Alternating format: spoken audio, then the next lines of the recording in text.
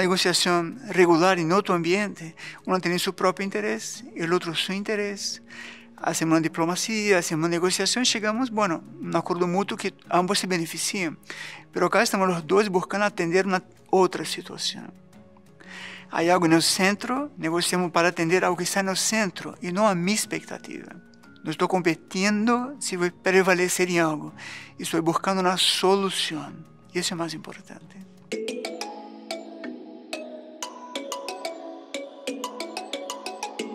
La respuesta en Roraima empezó en 2016, en noviembre, cuando empezó un movimiento un poco anormal en el norte de Brasil.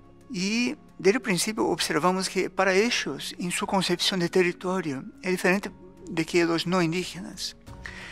Para ellos la Amazonía es una sola, la nación indígena es una sola, están después organizados en etnias. En la práctica, infelizmente, no funciona así, ¿no?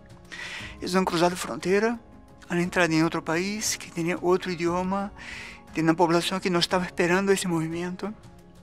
Por lo tanto, no había una preparación para recibirlos y atenderlos dentro y en un contexto de emergencia. Estamos en la frontera. En la frontera de una respuesta humanitaria siempre hay la cuestión de seguridad nacional. Seguridad nacional, por varios motivos, ¿no? Tráfico de personas, tráfico de sustancias, tráfico de armas, bueno, muchas cosas, ¿no?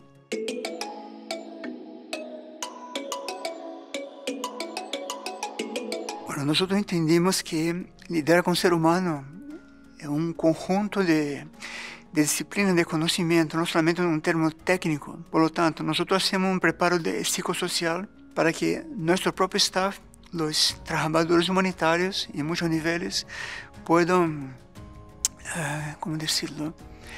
Saber, ¿no? Que del otro lado está un ser humano que tiene valores, tiene una cultura, tiene un timing de entendimiento que está experimentando y muchas veces un comportamiento que en su normalidad no lo tendría.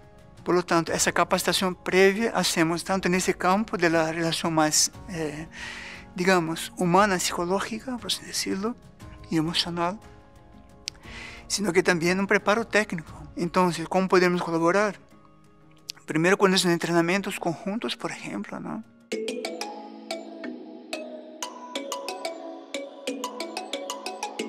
Bueno, nosotros organizamos un poco el entendimiento de la crisis en como que, no mínimo en 3 etapas, ¿no? La primera, amortiguar un poco el tema del impacto del trauma, o sea, estabilizar la población, luego refugiarla, abrigarla, ¿no? En algún refugio, en algún campo, en este caso refugio porque estamos en un área urbana en Brasil, no están en el campo alejados. La última etapa que usted está hablando, llamamos de la etapa de desarrollo, ¿no? De soluciones duraderas. Después de, bueno, creo que 8 meses, 10 meses de la respuesta, empezamos a detectar las líderes femeninas del grupo y estimularlas a, bueno, que compartieron entre ellas. Y nosotros teníamos una parte del programa, un proyecto de, bueno, desarrollar la artesanía. Y en ese centro de cultura y de formación indígena, tenemos un trabajo con liderazgo que para nosotros es fundamental. Y mire, no es un liderazgo que nosotros decimos a ellos o que es un liderazgo, o cómo ellos deben ser un liderazgo para alinear con nuestra expectativa. Sería una manipulación de liderazgo. Estamos ofreciendo una herramienta y una formación para que ellos comprendan la excepcionalidad que están viviendo y puedan empoderarse de su situación. Ellos podrán ser proactivos también. Y la fraternidad humanitaria, como tiene un compromiso con la neutralidad, con la imparcialidad y especialmente, ¿no?, con la solución.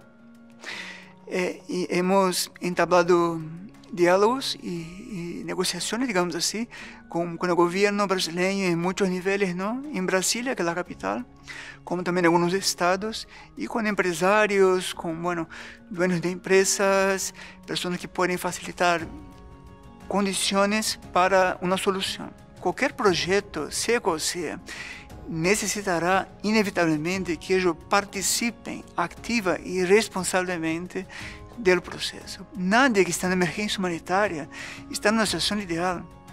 Ni quien está ayudando, ni quien está siendo ayudado.